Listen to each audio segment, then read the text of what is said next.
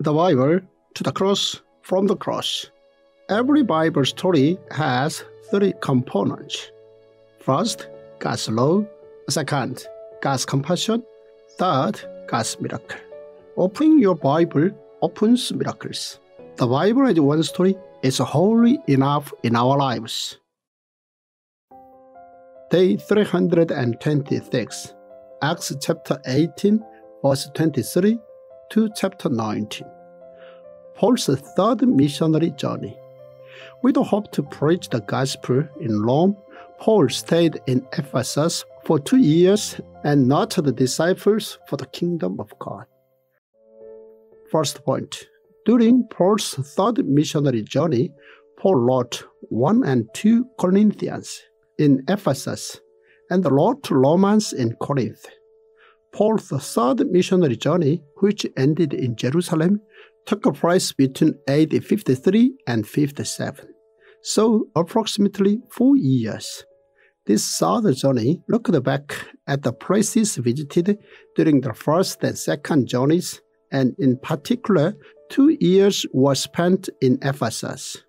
In Ephesus, Paul wrote 1 and 2 Corinthians, and then he headed to Corinth, where he wrote Romans.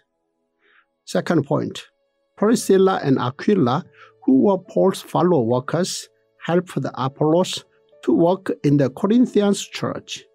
During Paul's second missionary journey, he met a few people who came to believe in Jesus and also came to support Paul's missionary. Around the time Paul went to Ephesus, there was a man named Apollos, who came from Alexandria to teach the scriptures to the Jews. Apollos was a fine orator. He was well versed in the scriptures, but he had only been taught up to the point of John the Baptist and was yet to be updated on Jesus' cross, resurrection, and ascension into heaven. Therefore, when Apollos met Priscilla and Aquila, they updated him about Jesus' final ministry. When Apollos was fully updated, Priscilla and Aquila sent Apollos to the Corinthian church that was lacking a preacher. At first, all was going well, but then a few problems occurred in the Corinthian church. And so Apollos went to seek Paul. Paul tried to send Apollos back to the Corinthian church, but Apollos really did not want to go back. Because of this, Paul wrote 1 and 2 Corinthians. Third point. Similar to the time 120 people experienced the wonders of the Holy Spirit in Mark's article, this occurred again to 12 people in Ephesus. During Paul's third missionary journey, there occurred an amazing spiritual experience in Ephesus. The reason Paul went to Ephesus was because he wished to return after visiting there during his second missionary journey. Paul came to find that in Ephesus, 12 people were having a spiritual experience, similar to when 120 people gathered in Mark's article to experience the Holy Spirit. Fourth point. During Paul's second missionary journey, he established the Corinthian church for 1.5 years, and then, during his third missionary journey, he established Ephesus church for 3 years. The highlight of Paul's third missionary journey was in Ephesus, where he was able to nurture disciples. Prior to this, Paul had gone to meet the Jews in Ephesus by preaching in the synagogue there for 3 months. A few men opposed Paul's missionary and forced him to stop, but this rather led to the making of disciples. Fifth point. In the Corinth trial, Governor Gallio gave a favorable ruling to Paul, and in Ephesus, the head clerk gave a favorable ruling to Paul.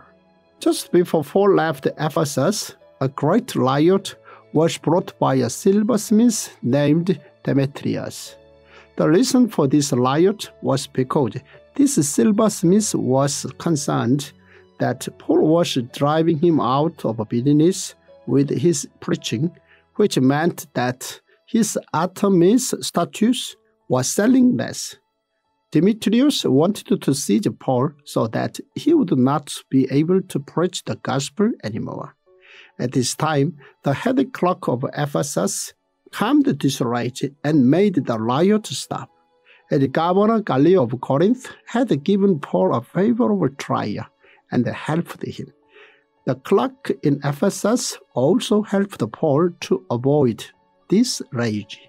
After this incident, Paul left Ephesus and headed towards Macedonia. This Tongdok app is amazing. When I first met Dr. Zoh, we were speaking together at a conference. And when I saw the Tong Bible and the way he had placed this one story together, the Bible, one story, I ordered cases of this Bible. Now to see this app, the Tongdok app, ready for you to use in your daily Bible's reading. This is amazing because so many people tell me I don't understand the Bible. And he has placed it in an order so that it is one story. And then day after day, takes you through the Bible in a way that God's Word will touch your heart so deeply that it changes your beliefs. It helps you to rise up and be the amazing person He created you to be. Welcome to the Tongdok app.